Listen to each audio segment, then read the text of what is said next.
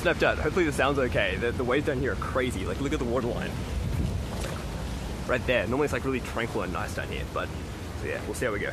So I feel like we haven't done a crazy awesome future space topic for a while. So let's discuss the Kardashev scale, Dyson spheres, and Matrioshka brains. Let's go. So the Kardashev scale was devised by Nikola Tesla, who was a Soviet astronomer, as a way to kind of categorize civilization's advancement based on the amount of energy they can harness. So on the Kardashev scale, there are 3 types of civilization: Type 1, Type 2, and Type 3. And this is Earth, clearly, at around 0.7, I think.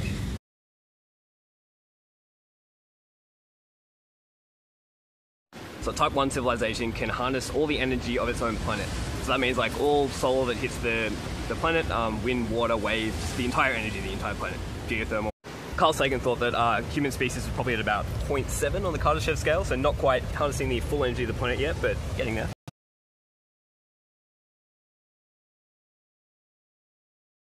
And a Type 2 civilization can harness all the energy of its own star, its host star. So that means like capturing all the radiating energy, and that's when we'll discuss Dyson spheres and Matrioshka brains.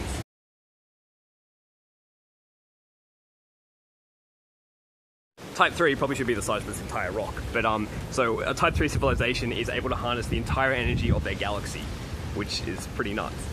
And there have been other amendments and additions to the scale. So some people say like Type 4 possibly, where they're able to harness the entire energy of the universe, and Type 5 is where they're just basically gods and just able to change the universe at will.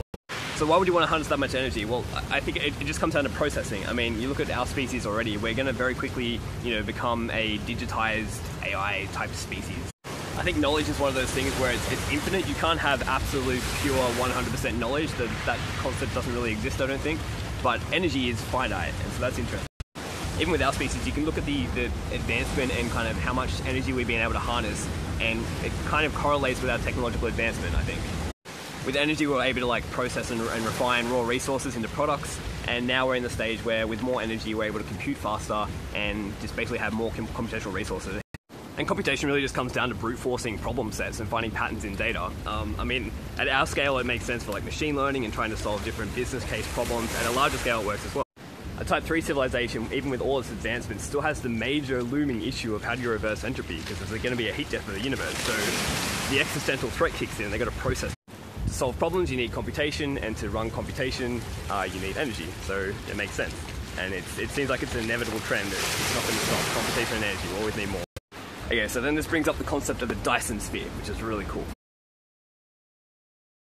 So a Dyson sphere is essentially just a megastructure where you wrap the entire sun in some type of solar panels, but a little bit more advanced than that, to capture all the energy at the source. So what you do is you mine nearby asteroids and you bring them in closer to the sun, and you'd also probably mine and convert planets into more useful material, and then basically form solar panels around the sun. So you start with a few kind of advanced solar panels, essentially absorbing the radiation of the sun, and they'd orbit the sun, and then you start off small, but eventually you get more and more until it entirely wraps it.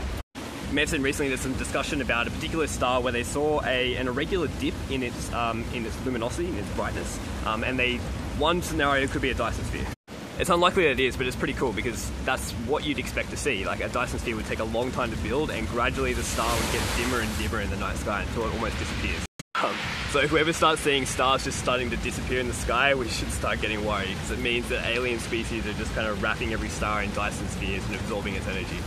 Okay, so then from Dyson sphere you get this Matrioshka brain concept, where you essentially have multi-layers of Dyson spheres wrapping the star like a Matrioshka doll.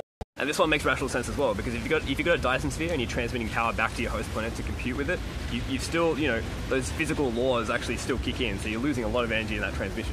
And so you may as well just compute at the source. You may as well just have a bunch of Dyson spheres wrapping the star, absorbing as much energy as possible, and compute within those Dyson spheres. So you've got this massive compute.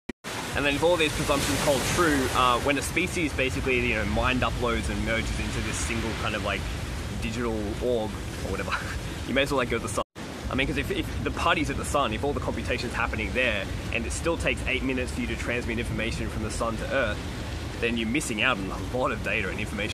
And then that brings up a lot of thoughts about the outward expansion versus inward expansion of the universe. I mean, our typical sci-fi view is these generational ships where we're going to spend generations traveling to the nearby star system.